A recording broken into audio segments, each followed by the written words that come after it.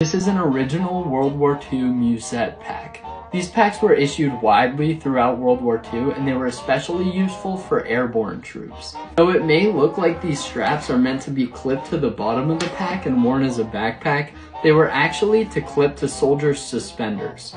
This design allowed airborne troops to clip the pack to the front of their suspenders while they were wearing their parachute on their back, and then flip the bag behind them once they took off their parachute.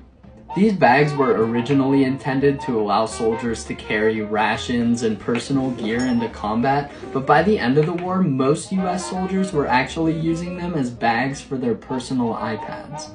Make sure you're following the gun philosopher to keep learning about important history like this.